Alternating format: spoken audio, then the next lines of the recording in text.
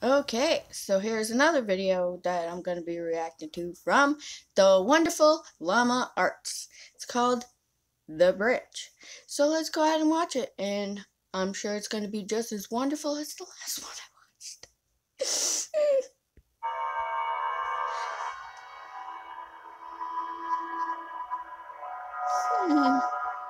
So this story takes place when I was about 16 years old. At my school, I played for the volleyball team, and every year we would go to a camp and do volunteer work for this guy. The camp was in the middle of nowhere. When we got to the camp, we immediately started to work until 8 p.m. This was around October, so it was already dark at 8. My two friends and I were sitting around the fire, trying to figure out something we could do so we weren't so bored. We heard that there was a small river down the hill from the camp, and we thought we could check it out. The problem is that it was some guy's property, and the owner of the camp told us to not disturb him since the guy was a little strange. We weren't really supposed to leave the camp, but being 16 years old, we loved breaking the rules. Okay. We walked about 10 minutes on the camp and finally reached the river. It was bigger than we expected, and there was a large wooden bridge that crossed it. The bridge was about 20 feet long and was big enough to let a truck go over it. My two friends and I decided to go under the bridge and check it out. As we were walking by the shoreline, we saw two headlights off in the distance moving towards the bridge, so we bolted underneath it and hid. We then heard the truck roll over our heads and to the other side. My friends and I chilled there for a while, just talking and throwing rocks in the water.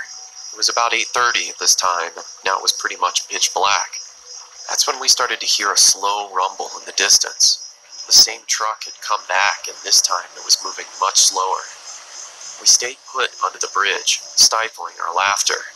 Eventually, the truck moved over the bridge, but rather than going over to the other side, the truck stopped right on top of us. The only thing you could hear was the rushing water and the hum of the engine.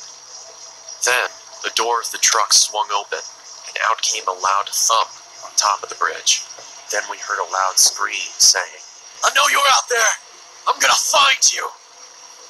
I looked at my friends and they were both shaking in fear.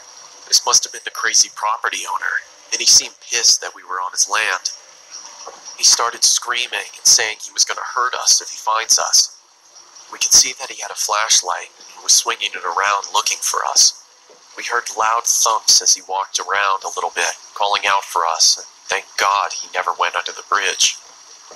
Eventually, it went silent, and it sounded as if he went back into his truck. I was too terrified to move. We sat there for about 10 minutes, and then my one friend, who we'll call Trevor, whispered in my ear, saying that we have to go. I gave him a quick nod, and in slow motion, we moved out from under the bridge. We started to army crawl on the shoreline of the river, and I remember looking behind me to see the top of the bridge. I saw a white Ford F-150. In the driver's seat was the man, staring right at me with a sinister smile, and he even gave me a little wave. At that moment, I screamed and ran. My friends saw me run and took off after me. I could hear screaming from behind us. I took a quick glance behind me and saw that he was chasing after us, and I couldn't quite make out the object in his hand. What the fuck? It seemed to be a weapon of some sort. We ran into the forest and ducked behind a bush. It was pitch black in the forest, and we couldn't hear a thing. We sat there for a while, just shaking. The man never walked by us, and we never heard him. After we gathered our courage, we got up and walked back to camp, got into our tents, and tried to fall asleep. The next morning, we talked to the camp owner about the man that owned the property of the river.